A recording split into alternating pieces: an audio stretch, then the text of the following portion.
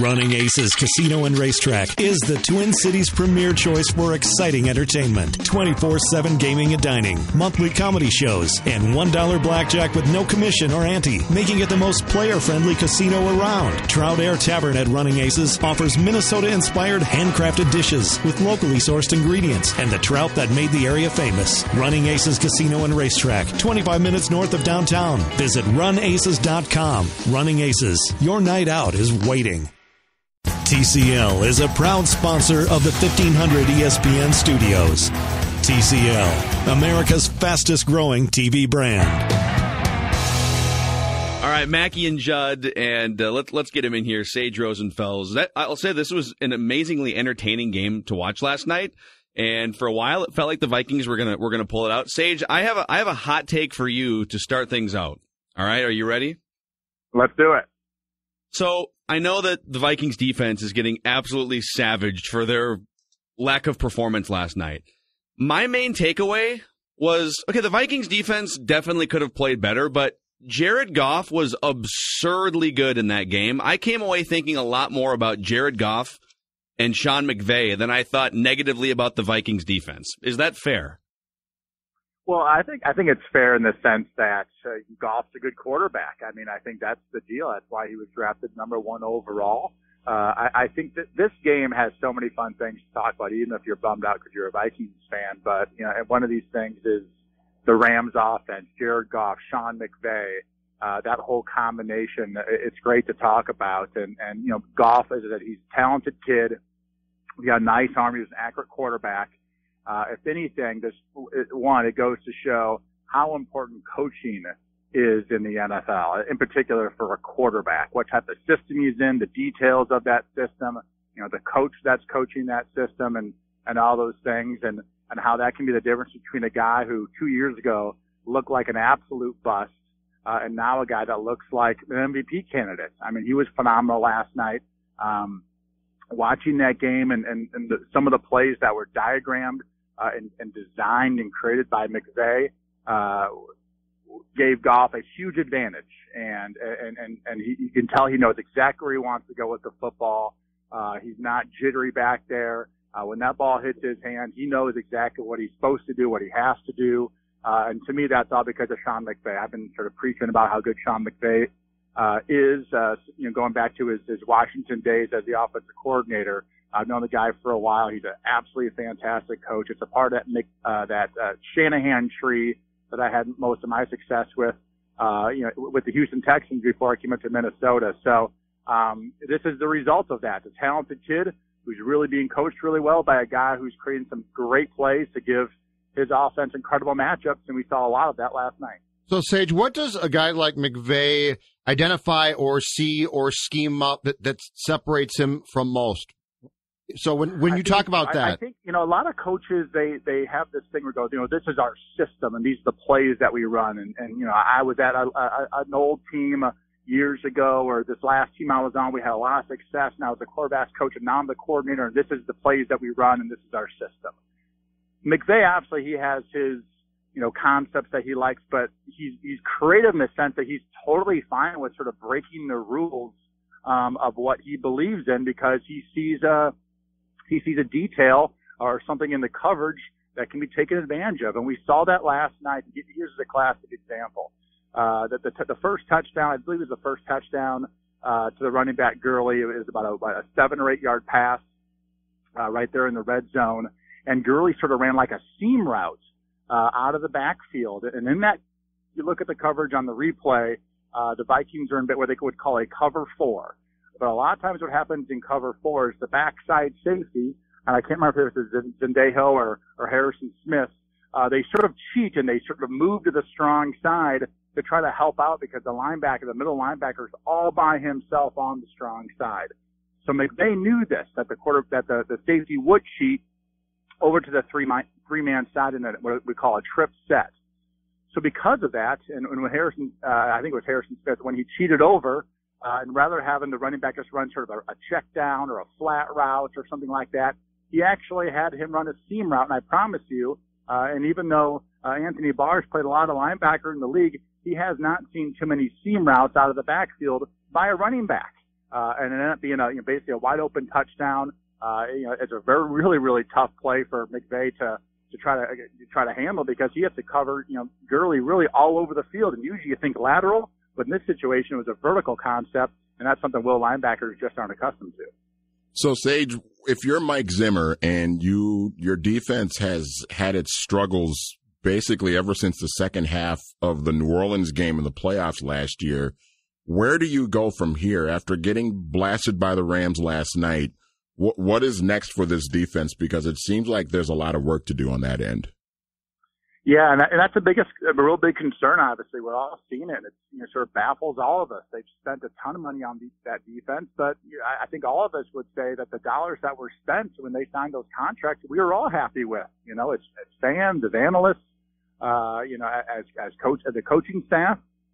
I don't think they signed guys that were not talented players to big contracts and really regret giving people a lot of money. I think they did a really good job of that. They've got really good players on that team, but obviously right now they're just sort of getting worked over, and I'm not sure exactly why that is. I've said it on this show. I've written about it many times. This isn't really a complex defense. This is not what Mike Zimmer believes in. He believes in having your 3 or 4 sort of different coverages, having a couple fairly basic blitz. We all know about that double A gap blitz that does give some teams some trouble.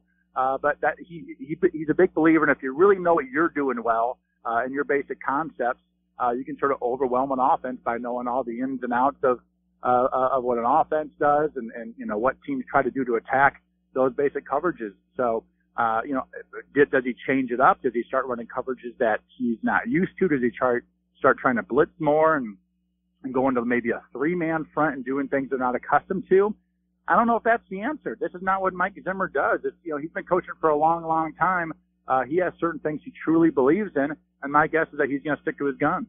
Well, Sage Rosenfels with us here. He's a weekly guest on our show on Fridays, and you can find him on the Purple Podcast a couple times a week, too, with Matthew Collar, 1500ESPN.com, Apple Podcasts, anywhere you would find podcasts. Kirk Cousins is on pace, along with 2 other quarterbacks, too, by the way, to break the all-time yardage record. I know it's super early in the season. We're still, we're not even to October yet, but how do you balance his performances so far with some of the things that maybe raise red flags, like the fact that he fumbles more than any other quarterback in the league the last 4 years or so, and he seems to not have the greatest clock when he's standing in the pocket, but he still puts up these numbers. What's your read on him so far? Well, I think that's a legitimate concern, that the fumble last night, that was a huge play in the game, and there was definitely room to step up in the pocket. It seems like most of his fumbles come of this variety when he's in sort of the back of the pocket and somebody comes around and knocks the ball out of his hands. And my guess is Kevin Stefanski, the quarterback's coach, will be working with him on this, probably the rest of the year, trying to get him to step up in that pocket more. You have to, of course, have a pocket to step up into. I will say this, by the way, in the Vikings offensive line's gotten a lot of people giving them a hard time, so far this year. I've given them a hard time this year. I thought they played pretty well last night. I mean, they were asked to drop back. They threw about 50 passes last night or something like that. And for the most part, I think they did a really good job of trying to keep Kirk Cousins clean. I think the issue is they're not running the football. Whether they get behind right away and they just decide that they're going to start throwing it, or they just want to throw it more because they have Cousins. They have this, guy who's got the strong arm. They think they can put up a lot of yardage and maybe score a lot of points. But to me, I think that might be part of the issue, with the defense. Obviously, they're giving up a lot of points and a lot of yards, but, sometimes they always say your best defense sometimes is a great offense. And let's say a great offense that runs the ball keeps that defense off the field. And also keeps them fresh. So when they're on the field, they're super energized. And so, there's sort of a combination play here, offense and defense, that work hand in hand together. I really wish that Kirk Cousins wasn't on pace to break the NFL record for most passing yards, because, a lot of times that's not a good thing. And in the last couple of games, it's because, the Vikings have been behind, in these losses and the tie, and they've been trying to catch up. So, Sage, since 2015, Kirk has fumbled the ball 35 times and lost 14. How much of that is a product of pockets collapsing and things that can't be avoided by him?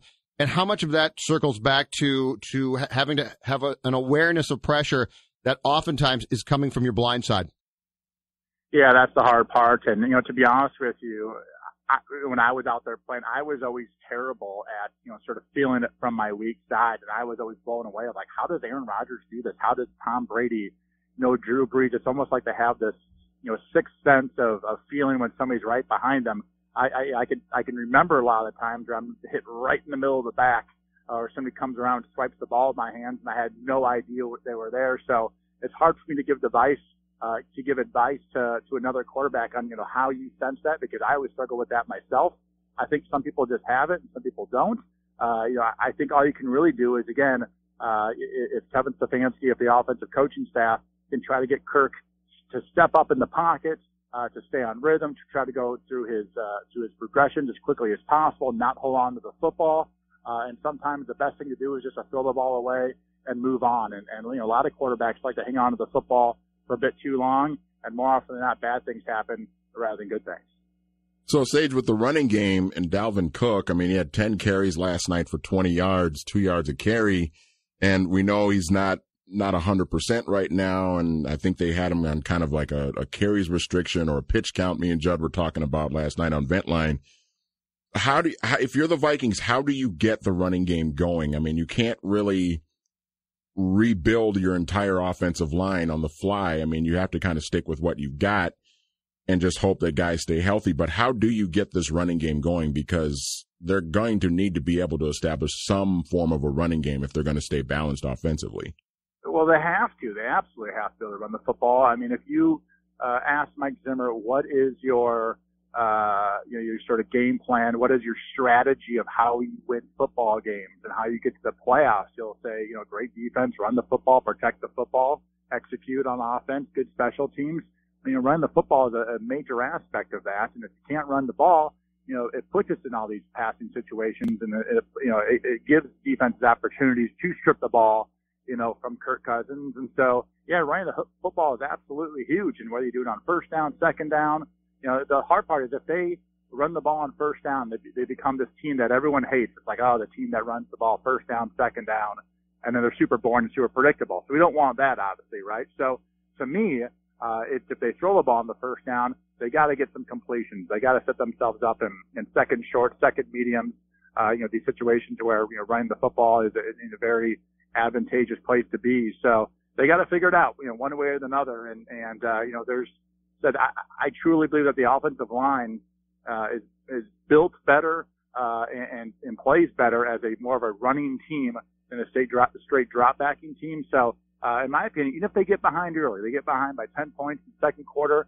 you got to sort of stay the course, play the marathon game, and keep running the football, because that also really helps your defense keep them off the field too. I think we have, it feels like we've got a little post-traumatic NFC Championship game stress syndrome here as Vikings fans and followers. Like every time the Vikings go to the NFC Championship game and get beat in devastating fashion, there's expectations for the following year and they fall flat. And I think, it's hard to say that any of those previous rosters or eras correlate in any way, but I understand why fans feel that way after a slow start to this season. And the Eagles on the schedule coming up next. Here we go again, another letdown when you thought you might take the next step, Sage.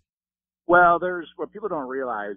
When you win a championship game, or you get to the championship game, or you get deep in the playoffs, then you add a few players, that you think you've improved your roster.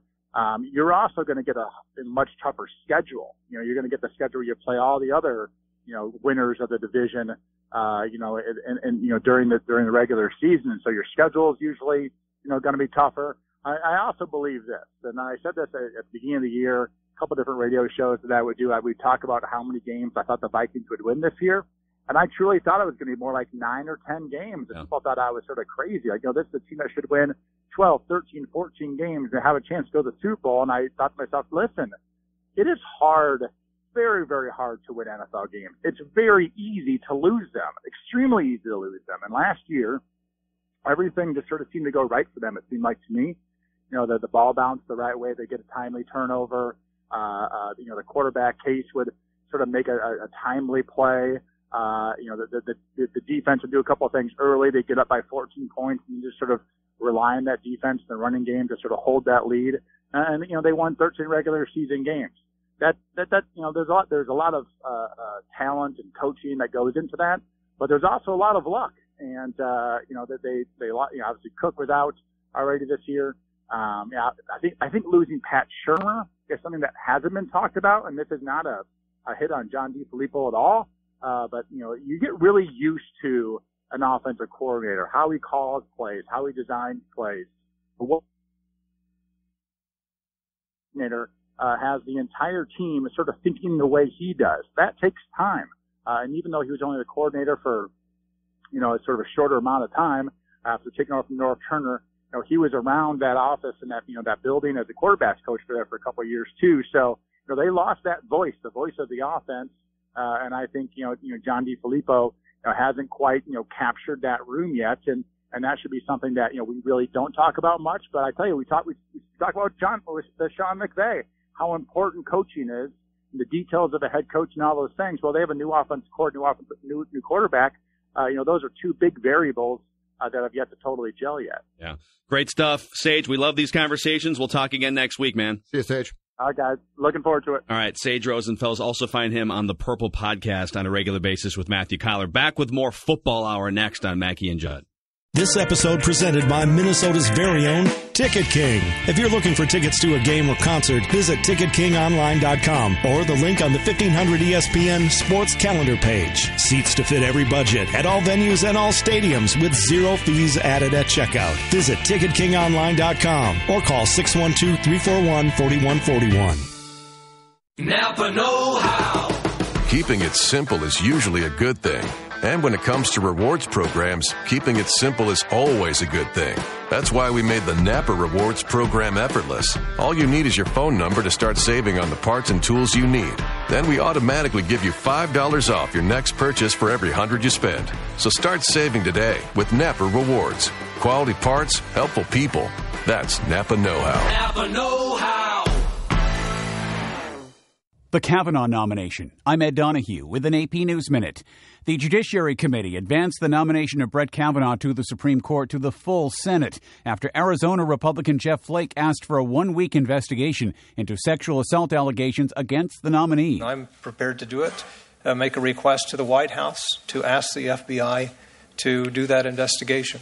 It would be short and limited in scope to the current allegations that have been made. At the White House, President Trump says senators have to do what they feel is right. All of the people, including Senator Grassley, who's doing a very good job, that'll be a decision that they're going to make, and I suspect they'll be making some decision soon, whether to take a vote or to do whatever else they want to do. I will be totally reliant on what Senator Grassley and the group decides to do. And Brett Kavanaugh's friend, Mark Judge, says he'll cooperate with any law enforcement agency that investigates confidentially. I'm Ed Donahue.